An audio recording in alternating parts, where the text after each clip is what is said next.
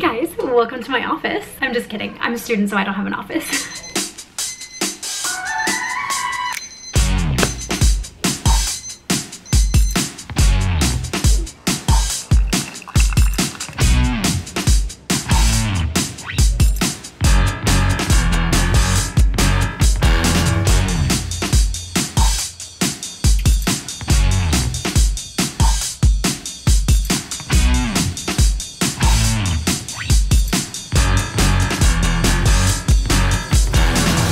I am in my boss's office right now. So I am currently a master's student at the University of Houston in the marketing department. I'm also a teaching assistant, but I did my undergraduate degree in Toronto in theater. So it's kind of a big shift, both geographically and career-wise, but this is where I am, this is what I'm doing, and basically I've been here since August, so I've been here for one full semester, and there's a lot of things that I noticed that are super different when it comes to universities in the States and in Canada, and that's what we're going to talk about today. Okay, first things first is when you actually are applying to get into the school. So in Canada, they look at your grades a little bit in high school, but it's mostly about the full entire application. So you have to write an essay usually, you have to do an interview, and it's really based off of your personality, whereas in the States you have to write a standardized test. So if you're doing your undergraduate degree, you have to write the SATs.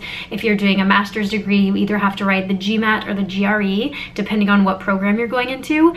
So it's really based off of that standard grade that everybody gets, and oftentimes you won't even make it to the next round, like the interview and the essay stage, until you've met that certain standard of grades. So that's a big difference when you're actually applying to go to a university in Canada or the US. Also, your GPA is everything in the US. Your GPA, it stands for grade point average, so it's just your general grade.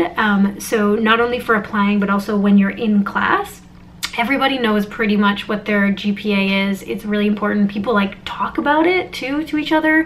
I honestly have no idea what my GPA was in Canada because I feel like people don't really pay as close of attention to that. Like it's not as competitive in Canada, so it's kind of just grades don't matter as much. It's more how you perform in a group setting and the experience that you get, whereas here in the US, it's very focused on the grades that you're getting. We all know about the spelling differences in Canada and the US. So in Canada, we use British English, whereas in America, it's American English. And generally it's the same, but there are a lot of words that are spelled different as well, more than honestly I actually thought until I moved here and had to start like spelling things in American English. So luckily you can actually change your computer, the keyboard settings, so that it will automatically change everything to American English, so that in the beginning when you're just learning all of those word differences, it'll be a lot easier because your computer will automatically do it. I feel like it's very formal here in the States, and in Canada things are a lot more informal. So for example,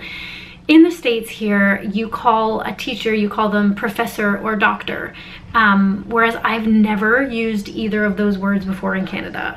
In Canada, I called all of my professors by their first name. They introduced themselves by their first names and they wanted you to call them by their first names. Whereas here in the States, by default, it's always professor or doctor unless they say otherwise.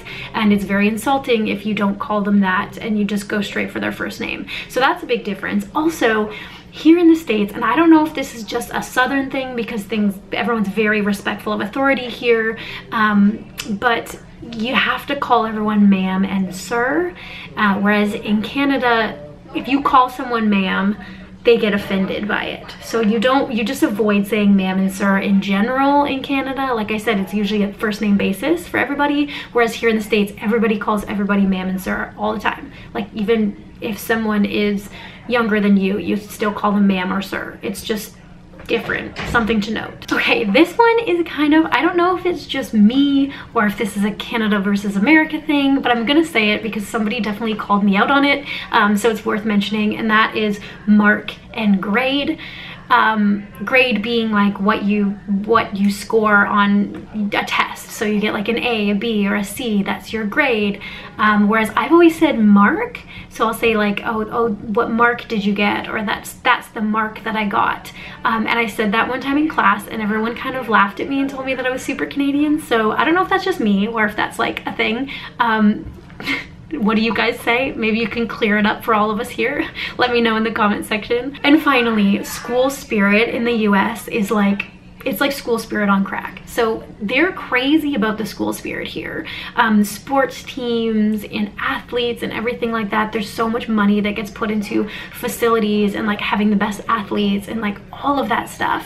Not to mention that everybody goes to the football games all the time and they'll tailgate and they'll make like a whole thing about it. In Canada, we never had that. Like honestly, I have no idea the sports teams at all in my Canadian school. Like I barely even know, like I think we were Lions. Like I don't know, it was just not a big deal. Mind you, this is coming from someone who was in the arts, so like wasn't really big into the sports. But I find that here in the States, doesn't matter if you're into sports or not, it's a big social thing.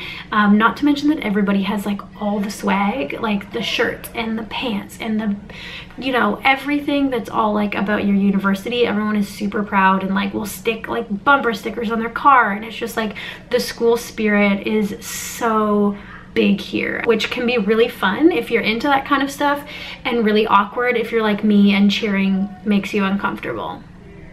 There's a lot more culture shock differences than what I thought. Like I always grew up thinking that Canada and America are pretty much the same thing, but there's actually a lot more to it than that. And that might just be because I went from like north to like very south. So I'm sure that the northern United States is probably more similar to Canada, but this is my experience from going from Toronto to Texas. These are the differences. Let me know if you guys can relate to any of this, or if you have anything that I missed. I would love to hear about it because I still have a few more semesters to go and I'd love to learn how to survive them in this different country. Thank you guys so much for watching. Make sure that you subscribe to my channel if you haven't, and follow me on Instagram if you like these kind of videos about school stuff. I know it's my first one that I've ever made, but I'm kind of having fun doing it. So if you guys like it, then let me know and I can make some more like day in the life sort of things. Otherwise, I'll see you in the next video.